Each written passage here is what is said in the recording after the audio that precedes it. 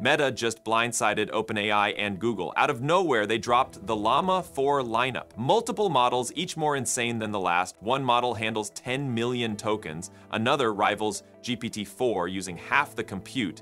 And the real beast is a 2 trillion parameter monster still training in the shadows. So basically, Meta announced 3 major new models, though they've actually hinted at a 4th one too.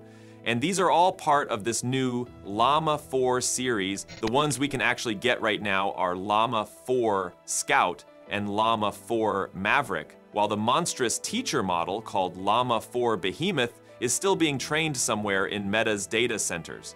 They also briefly mentioned something called Llama 4 Reasoning, but Meta has been super secretive about that one, so we don't have many details yet. Let's break down Scout and Maverick first, because these are already turning heads in the AI community. Both are open weight models, which basically means you can download their trained weights and mess with them on your own hardware, though there are still a few licensing constraints. Like if you're a supermassive company with over 700 million users, you need explicit permission from Meta to use them commercially. But still, this is considered a huge leap forward for open source AI because you can now self-host powerful large language models that have the potential to rival top closed models like GPT-4.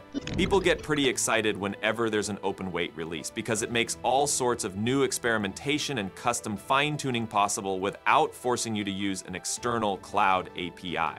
Anyway, Llama 4 Scout is the smaller of the 2 models, but it's still got 17 billion active parameters and 16 experts under the hood. And get this, it can run on a single Nvidia H100 GPU, which a lot of developers love because you don't necessarily need a huge server farm just to make it work. But the real kicker is that Scout supposedly supports a context window of up to 10 million tokens. 10 million. That's ridiculous. People are joking that it's basically unlimited context because you could, in theory, feed it entire bookshelves full of text, or even 20 hours of video data, since it's also natively multimodal.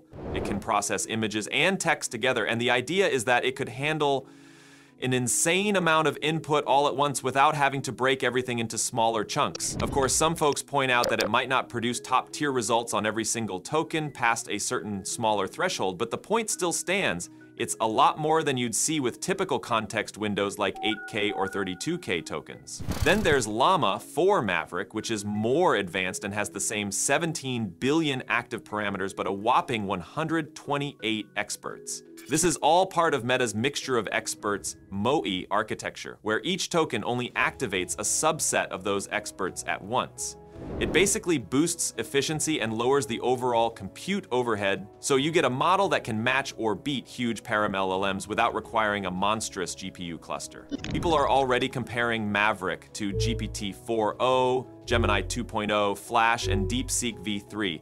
One set of tests from folks in the open source community indicated that Maverick is right up there in performance for coding tasks and general language benchmarks, though DeepSeek v3 might still barely edge it out in certain areas. But Maverick is apparently using about half the active parameters that DeepSeek v3 does, which is a big deal for cost and speed.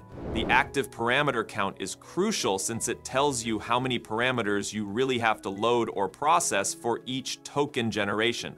Now, Llama 4 Behemoth is the big star that everyone's waiting for. If you think 17 billion active parameters is wild, wait until you hear that Behemoth has 288 billion active parameters, with a total parameter count hovering around 2 trillion. That's just enormous. According to Meta, it's going to act as a teacher model, guiding the smaller Llama 4 variants and presumably shaping how they generate text or handle reasoning.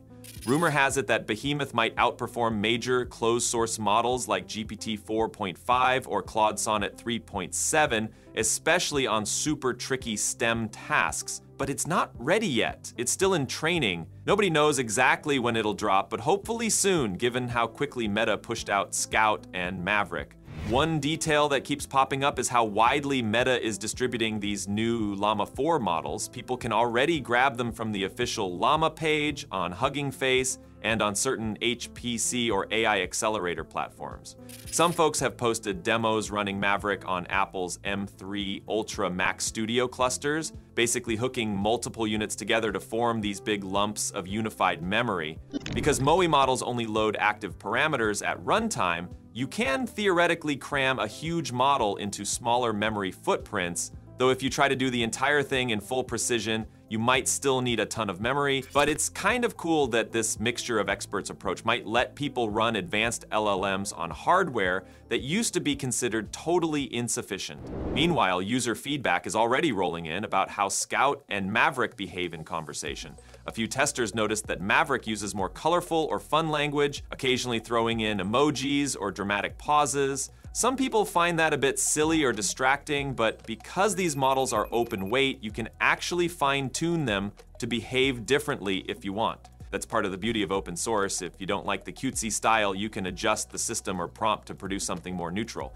Others are testing the code generation chops by asking for all sorts of Python scripts. Some folks tested it with a bouncing ball and a spinning hexagon prompt. Results vary, but apparently it's already on par with older versions of GPT-4, which is pretty crazy given that Scout and Maverick just launched.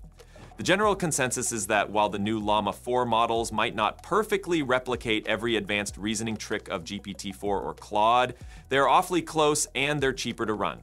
Speaking of cost, one analysis showed that Llama 4 Scout charges around 15 cents per million input tokens and around 40 cents per million output tokens if you're running it via certain hosting platforms. That's a fraction of the cost you'd see from some big-name closed models. Maverick is a tad more expensive, but it still clocks in well below GPT-4's rates. It's a big deal for developers who want to manage cost and scale because it means they can keep bigger language models running without hemorrhaging money on API calls.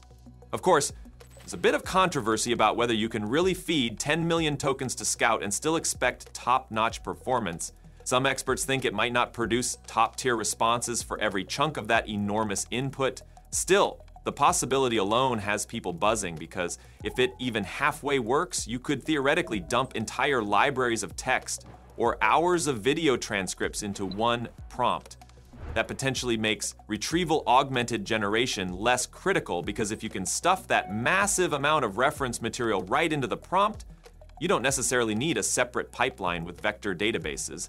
Then again, doing so could be insanely expensive or slow, so RAG probably isn't going anywhere just yet. Most likely we'll see a hybrid approach for a while.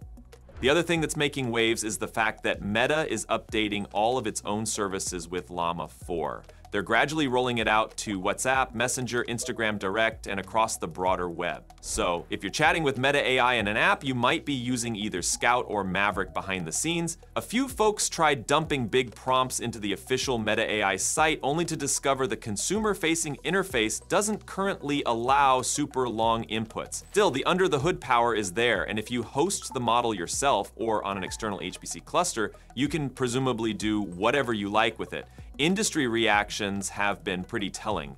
You've got Satya Nadella from Microsoft praising Llama 4 because Microsoft's been trying to diversify beyond just partnering with OpenAI. Google's Sundar Pichai also congratulated Meta, while Michael Dell jumped in to announce that Dell will be hosting Llama 4 through its enterprise solutions. Even big VC guys like David Sachs are celebrating it, saying that open source AI is the key for the US to maintain a lead in AI.